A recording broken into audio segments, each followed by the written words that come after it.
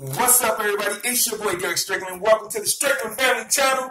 I want to thank you for taking time out to look at this video. Yes, this is another installment to the gas station food challenge. All right, guys, you seen me do the catfish from the gas station.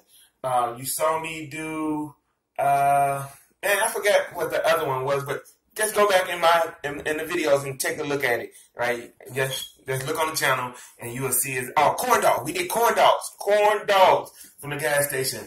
All right. So now we have another installment to the gas station food challenge. And before I get into it, if this is your first time watching me, go ahead, click the subscribe button, ring the bell for notifications. For each and every time I upload, you get notified. Say, yo, Derek or somebody from the Strickland family just uploaded a video, and check us out. All right, so I'm going to make this quick and just go through this installment of the gas station food challenge. Now, what we have is a little bit more gas station food, it's a little bit more in that niche other than, catfish or corn dogs. All right, if you've ever been to the gas station, I know you've most likely seen one of these bags, right? This tornado with the whirlwind of flavors, right? Got this from gas station. They was buy two for $3. And guys, I have what is called let me take my bun out first. I'm gonna put the first thing on the bun. Alright. The first thing on the bun. And you guys gonna eat it plain Jane. Of course, I got my Diet Coke. And that's right, I'm not even on a diet, but I like Diet Coke, alright? But first thing we're gonna do is we're gonna take out. Now I'm gonna tell you, it don't look pleasant, but I'm pretty sure it is good. This is what you call a cheeseburger link. Why did that look like a turkey when I brought it out? This is a cheeseburger link. All right, so it's ground beef and cheese made up into a link and cooked. It gets cooked on one of those rollers that gets roll. All right. So cheeseburger link. All right.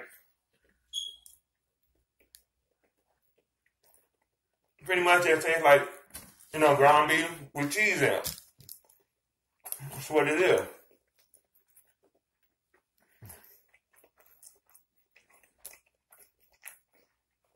Cheeseburger link.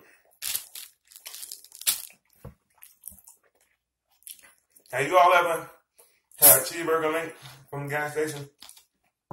If you have, go ahead and put some down in the comments. Let me know if you always have one.